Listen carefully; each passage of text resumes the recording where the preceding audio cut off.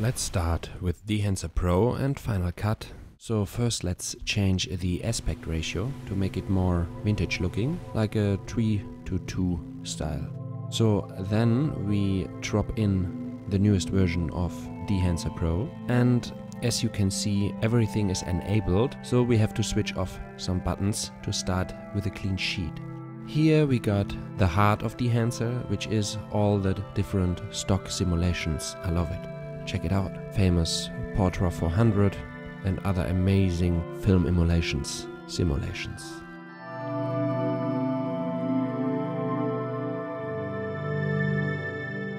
So, but for this one, I go with my favorite one, which is the Cinestill 50D.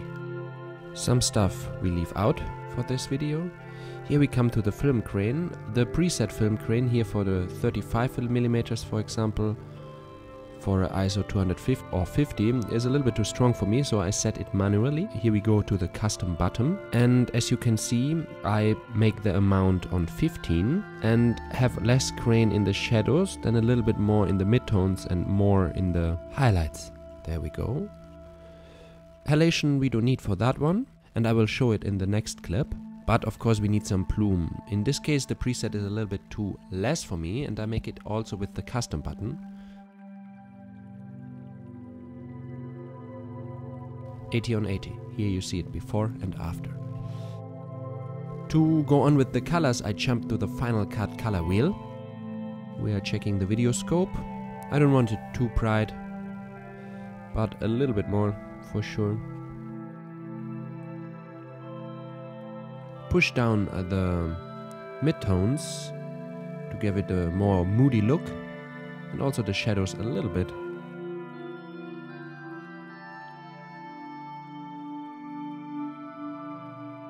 So there we go, let's check the colors. The shadow part I will bring in the greenish area, bluish greenish area, and the light part to the orangish area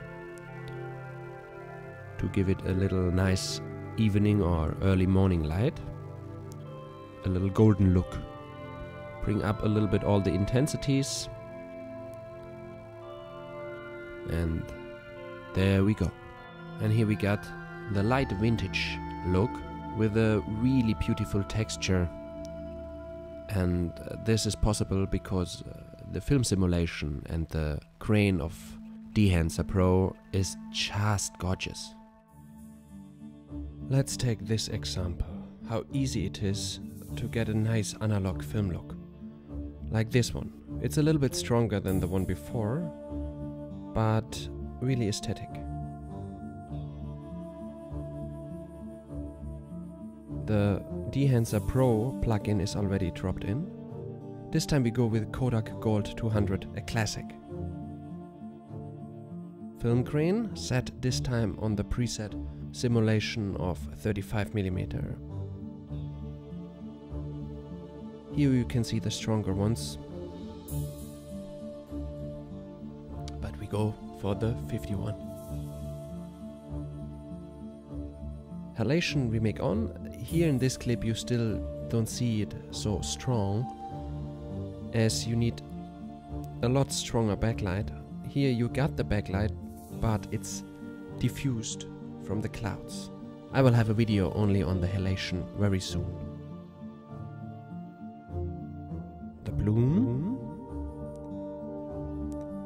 which makes it a little bit softer even, and gives it a nice bloomy texture around the light rims. So here we go to the color wheel in Final Cut, and I prepared already a color wheel. And you see, with easy settings, I just pushed up the global intensity. I bring the shadows in the reddish area, which is typical for the 60s analog look, and the lights in the bluish area, and the midtones down. And there we go. Dehancer. Nice. If you want to get Dehancer Pro, then feel free and use this 10% promo code. In the description below you can find the link. Thanks, and I hope you liked the video. See you soon.